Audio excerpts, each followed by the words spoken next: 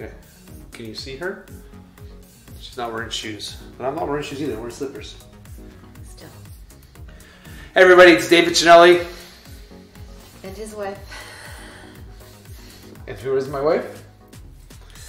Natalie Balin Cinelli, Spaces Collective. Stager. Very tired, stager. Yeah. Maybe I should outsource my staging. I got some calls the other day. Are you looking for a new stager? Unless we get divorced. We just bought a house, so I don't know. Speaking of the houses, okay, we wanted to talk a little bit about, we're going to try to put this, the pictures of when we had the house, our house up for rent as opposed to lease. What's the difference? Supposed to sell. Sorry. Yes. We first listed our house for lease and we were debating if we wanted to lease it or sell it. And then we decided to revamp and we said, no, we're going to sell it. Mm-hmm. So you look at pictures and like the pictures still look great from the first time, but we did a total overhaul of when we wanted to sell. Yeah. Well, I mean, the big difference is the amount of investment you're going to make when you lease versus sell your own property.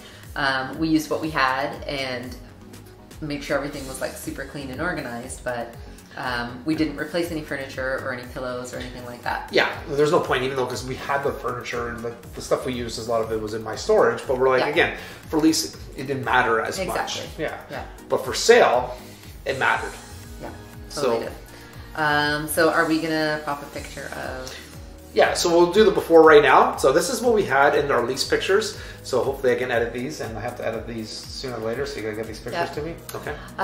So we had our regular couch that we live on. It's pretty massive, it's super deep, and it's in a smaller space than it should be. But we love it. It's a restoration hardwood couch. We waited for a couple of years. It's like one of those things like, it's not a showy couch. I know you love it less now because we've had our cats have beaten the crap out of it. Yeah. But yeah, it still was one of our Anyhow, favorites. very comfortable, but a little bit too big for the space.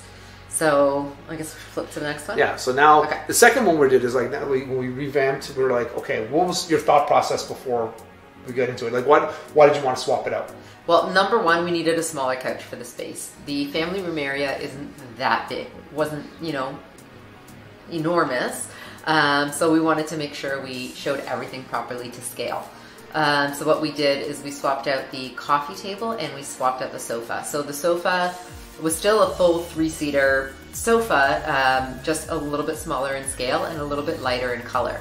So we had a lot of, I guess before we revamped the kitchen, so when we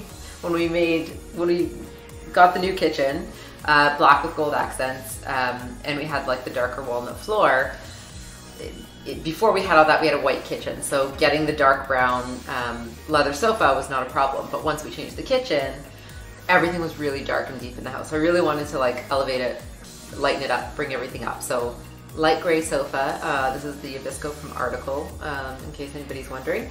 And then we also got a smaller coffee table. So just something small and round to.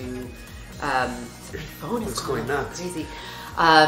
Just smaller coffee table to take advantage of the space. So as you can see, it just shows like, it really brightens everything and it shows amazing. Are we looking at our faces now or are we seeing a picture? No, I don't know. I haven't decided. I haven't edited it yet, so I'm debating because I'm looking and we have to go get the kids. So just trying to get you to move it a little bit. Okay.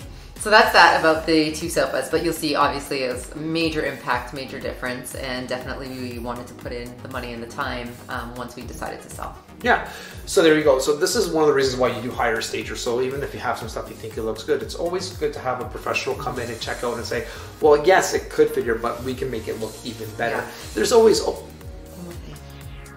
And chances are pretty good that you didn't move into a house and buy the exact right furniture for that house. You probably brought along some furniture with you. Realistically, unless you're buying for that exact home, your stuff is going to be a little bit off. Just like shit. Can we go now? Sure. Yeah, they want to get in touch with you? You can send us a DM at spaces.collective, and just FYI, we're booking into mid-March at the moment, so. And if we do, in case you've missed this stuff too, disregard that. 2022. There you go. Okay. All right, guys, we gotta go pick up the kids. Bye.